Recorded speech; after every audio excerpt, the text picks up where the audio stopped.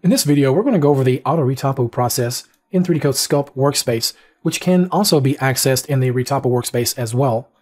I have here a glove that is comprised of multiple subcomponents. Let me scale my Vox tree layer panel up a bit. The first rule I should mention about auto retopo is, number one, it works only on one layer at a time. Anything that's relatively simple in shape, 3D Coat will do an exceptionally good job straight away without any additional help. My goal in this instance is to generate a single mesh even though I have all these sub-layers. I'm going to show how you can have 3D Coat weld them all together in a copy. What you see here is such a copy that I'd created previously. Now, I also should mention that very thin objects, such as wings, 3D Coat can struggle with when you're trying to generate an auto-retopologized mesh. I'll hide that. I'm going to create a new layer by clicking on the new layer icon here, and I'll unhide this main parent layer. When you merge objects together, as I'm about to do, or any merging operation, it's a good idea to use voxels as opposed to surface mode. In surface mode, you can merge layers together, but you oftentimes will find intersecting error messages, and it takes longer to calculate in general. If we're talking about merging simple shapes together, that's okay. But anything that has some degree of complexity, I would definitely try to use voxel mode.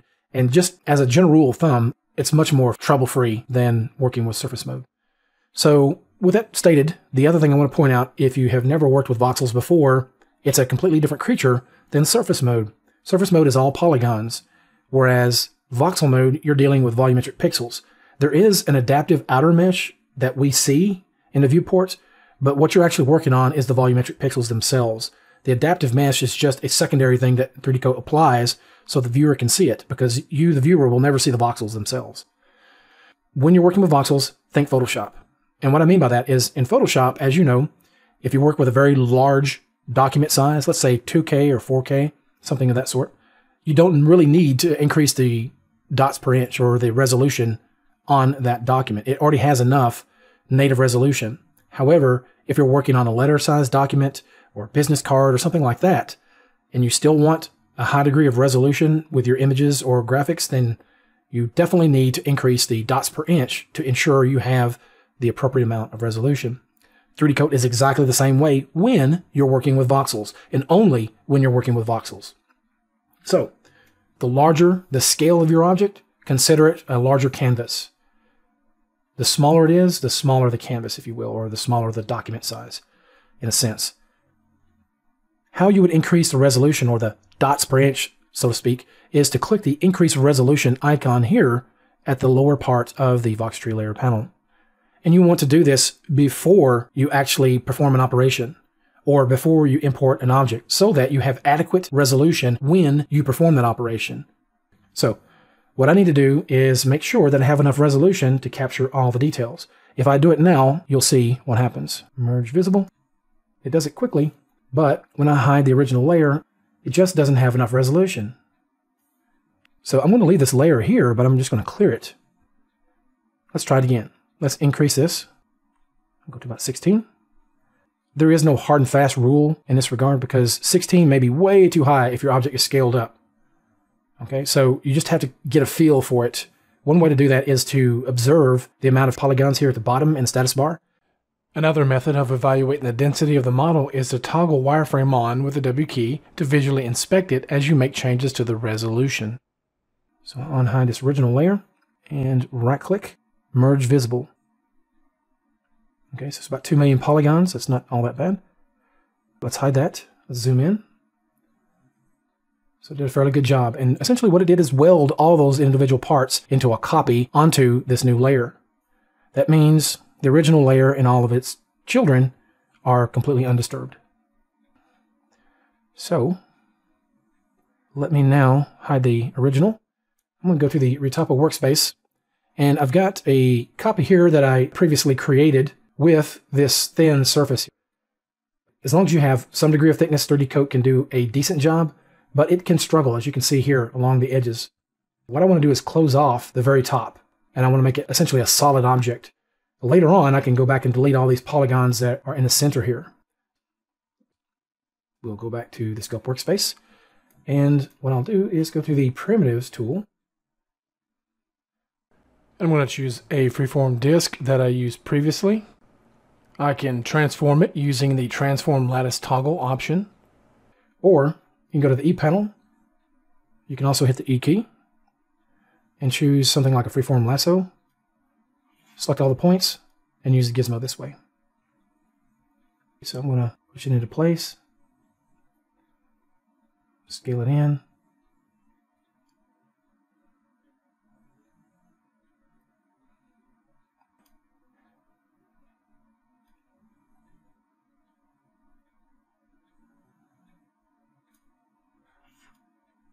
Another option you can use instead of moving these control points is to use just a standard primitive, and once you've applied it to a layer, you can trim the excess away.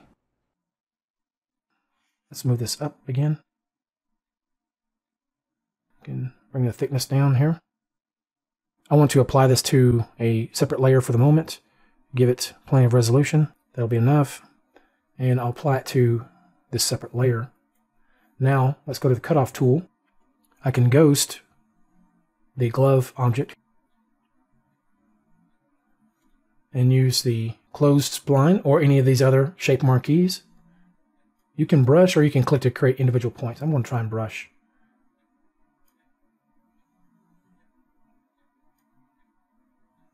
Alright, let's hit escape to drop the initial creation of the spline. I can click on the points if I need to tweak them. So now, if I were to hit the Enter key or go to this little toggle and hit Apply, it's going to cut everything inside the shape. I want just the opposite. So to do that, you need to hold the Shift key. So I'll hold down the Shift key and hit the Enter key. Let's hit Escape. Okay, so let's unghost the glove layer. Got a little bit of cleanup here. I could just hold down the Shift key and smooth these areas. That's it. Alright, so now if I'm ready to go ahead and merge these together, I can do the same thing, merge visible, or hold down the Shift key. When I hover over the right side of the layer, I see a little move icon. Holding down the Shift key, I can just drag that right onto the layer I'm trying to merge it into. Now, I should mention that we want to avoid having any high-frequency surface details on an auto retopo object. We can use it, and it can probably do a decent job, but it will improve the results if we try to simplify things as much as possible, because any surface details, the algorithm is going to have to evaluate. In this case, we don't want that. So again, the more simplified you can make it, the better. So to smooth all these surface details, if this is a really low polygon model, then smoothing might alter the shape. It might shrink it a bit too much for our purposes. But in this instance, we have a fairly dense copy, so smoothing will simply smooth or shrink the details. Let's go to the bottom of the tool panel and click Smooth All a few times. And you can see all the stitching detail that we don't need is melting away each time we click that. Also, if there are any small pockets inside, that melting or welding process you get with voxels can be very beneficial. If I hit the W key for wireframe, I can see there is an internal pocket that I need to close. We can see one large pocket as well as a few others here as well. These can cause problems when Auto Retopo begins to evaluate the mesh. Let's go ahead and smooth all one more time. And I always like to fill voids before I run Auto Retopo if I've done any merging of objects together. All right. So, yeah, very necessary step if you want to get a clean result.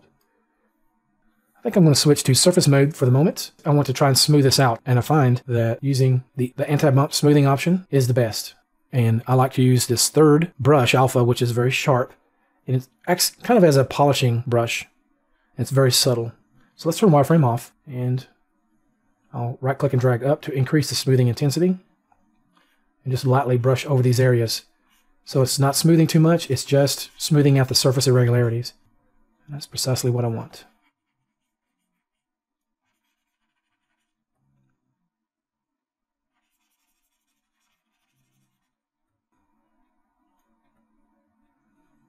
You don't necessarily have to do this, but I'm just trying to help and simplify so that I can get the cleanest result possible. So now we have things pretty much set up. However, I'm going to do a little bit more cleanup here. I can use the fill brush, either in voxel mode or surface mode, it doesn't really matter. Come along and just fill this area.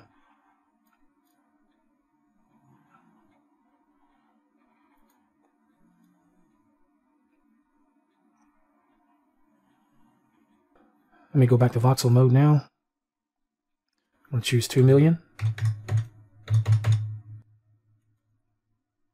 Let's smooth all one more time. All right, so now we have a very simplified version of all these individual parts.